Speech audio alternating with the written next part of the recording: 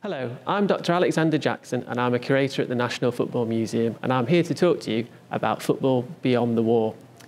Christmas is often seen as a time of charity and giving.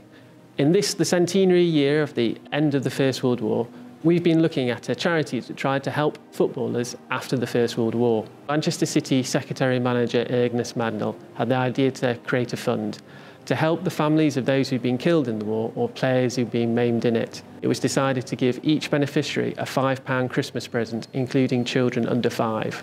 In December 1917, the Football National War Fund was created. The Football Association and the Football League both contributed money, and more was raised by the playing of charity football matches. In 1920, over £6,000 was being paid out. One of the recipients of these gifts was one of Ernest Mangnall's own Manchester City players.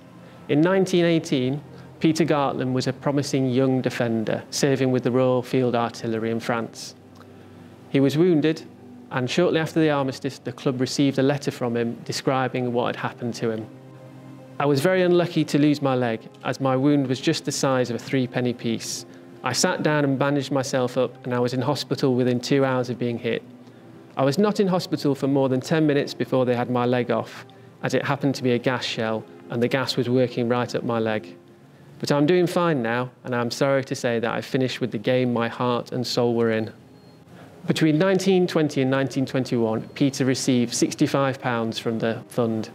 In 1937, when the fund was finally closed down, Peter received one of the final Christmas gifts of £5.